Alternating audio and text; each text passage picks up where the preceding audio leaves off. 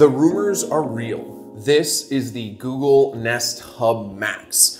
Just like we expected, it has a Nest Cam of sorts built in. It has big, powerful speakers, and it has a lot of the features we've come to know and love with the Google Home Hub. It's also the very first product under the new Google Nest brand. So just like with the Google Home Hub, you can control this with voice commands to check the weather, check your calendar, control your smart home. There are touch controls here, so if you swipe down, you get that smart home control panel. Just like with the Home Hub, there's an ambient EQ light sensor, so it can show you your pictures and your family's pictures and adapt the quality to make it really like an actual physical photo in a frame instead of a blaring picture in a billboard. It's really cool and what we expected because we've seen all this cool stuff in the Home Hub. There are a few features in here that we didn't expect. So first off, gesture controls. If you're playing music or watching a video, you can look at the camera and hold up your hand and it will stop, it'll pause. And then you can make the same gesture to make it play again.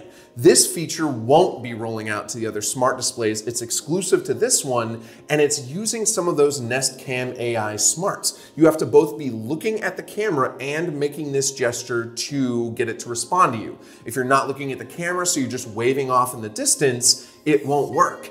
It's pretty cool, especially because if you're blaring music, the mics might have trouble hearing you if you want to pause. Or say your family is making a lot of noise, now you can get it to be quiet just by looking and holding up your hand. You can mute the mic and turn off the camera with a switch on the back. When the camera's on, it functions a lot like a Nest Cam.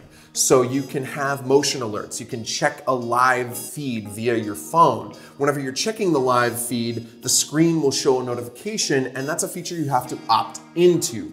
So that's addressing some of those privacy concerns. You'll never be being watched here without being notified. And again, it's an option you can turn off in the settings. If you sign up for the optional Nest Aware program, you can get face alerts and set motion zones and basically use this thing as a security camera as well. And the AI in the Nest Cam is also allowing this to do a pretty cool thing when you make a video call. So one of the cool new features of the Nest Hub Max is this auto framing. So during a video call using Google Duo, the camera can actually pan and tilt to follow you as you move about the room. It can keep multiple people in frame, and it can really make sure that the camera stays on the action so that the video call stays more lively and you don't have to corral the kids if you're calling the grandparents.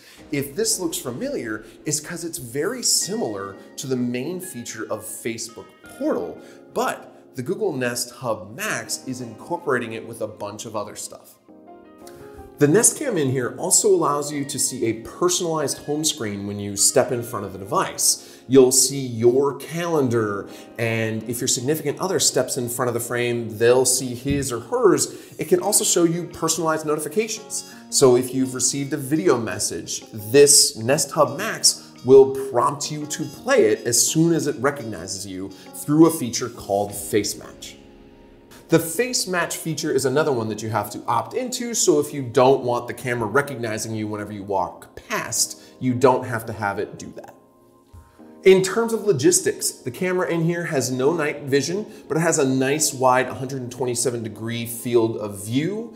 This will come in two colors at launch, chalk and charcoal, and it's due out later this summer.